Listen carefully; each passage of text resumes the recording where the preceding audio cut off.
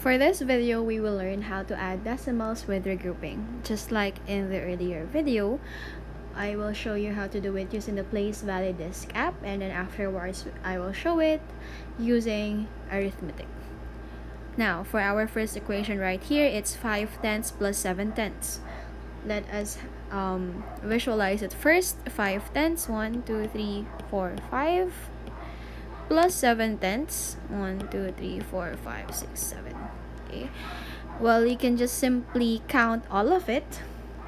That would be 1, 2, 3, 4, 5, 6, 7, 8, 9, 10, 11, 12, giving you an answer of 12/10. Okay, 12/10. Now, that 12/10, our answer, 12/10. Okay, we know that there's 12/10. Okay, can we create, or can we form a whole number using this 12/10 right here? Well, we can actually show that using this one. Let's see if we can form any. Yes, we are able to form one whole and 2/10. Okay, because again 12/10 is also equal to 1 whole and 2/10, or 1 and 2/10. So our final answer would be 1 and 2/10, or 12/10. Now, how do I add this using arithmetic? Just like what I've been saying in the earlier video, don't forget to align your place values. So 5/10 plus 7/10. 5 plus 7, 5/10 plus 7/10 is 12/10.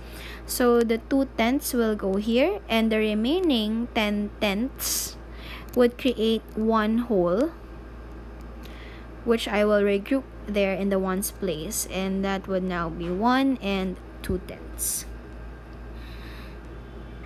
Alright, now let's move to letter B. For letter B, we have 2 and 8/10 plus 22/100. Let's try to visualize that again using this app. So 2 and 8/10 is 2 ones and 8/10. 1, 2, 3, 4, 5, 6, 7, 8. And 22/100 rather is 2/10. Okay, 2/10 and 200. Now, if I would like to add the two values together, I can simply count 2 ones, and then we have 10/10, and then we have 200s. Okay, but adding this first, okay, starting from the smallest place value, that would be hundreds. 1, 200s. So that's 200s. And then for the tenths right here, okay, this tenths right there, the brown ones, if I'm going to add it, let's see if I will be able to create or regroup it. Okay, because there are 1, 2, 3, 4, 5, 6, 7, 8, 9, 10. There are 10 altogether. And those 10, just like what we've learned before, the 10/10s can create 1 ones. And that would now be, let's regroup it. Yes, it can create 1 ones. So it will now be 1, 2, 3 ones. So our final answer would be 3 and 2/10. If I am going to show it using the arithmetic, that would simply be 2 and 8/10 plus 22/100. Once again, please notice how I placed the numbers. Should be aligned. Okay, the place value should be aligned. And if it would help you, you can always put a 0 placeholder right there so that you won't get confused. Now 0 hundredths plus 2 hundredths is 2 hundredths. And then we move to the tenths place.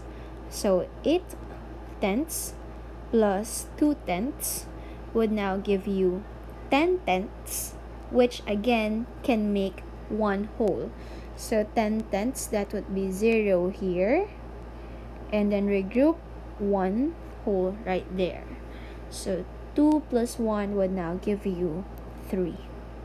So our final answer would be 3 and 2 hundredths. And that's how you